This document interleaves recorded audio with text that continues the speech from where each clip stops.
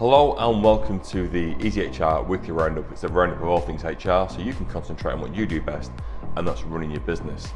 So this week there's no changes to anything in employment law. It's a quiet week and we always appreciate that. However, what we have seen is a couple of reports that have come out which are actually quite interesting. These relate to recruitment, salaries and returning to the office. So there's been one report come through from KPMG and the Recruitment Employment Confederation, and they've surveyed recruiters to understand kind of where they are in the marketplace at the moment, and they've come back and said actually recruitment numbers are at the lowest since March 2021.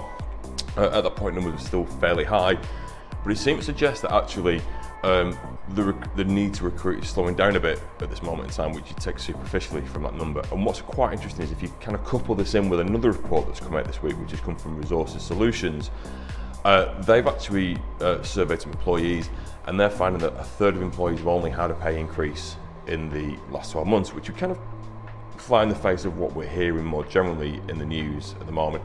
And additionally, they're also saying that 42% of employees are looking to return to the workplace to combat the cost of living increase.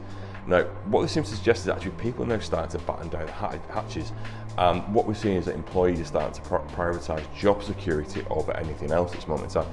I appreciate that's a big leap, and situations are far more complicated than that, but we are starting to just see some subtle changes in the marketplace. So I think for you as employers, I think you've got a bit more latitude to deal with situations at the moment and dig into kind of what people want and need and what support they require. So I'd say kind of look at things. It doesn't prevent the need to actually look at salaries correctly, and actually where you need to look at pay increases or you need to do things differently for individuals, consider that. But I think there's certainly not that groundswell of activity that we were seeing previously. I hope that's useful for you for this week. It's been great to speak to you.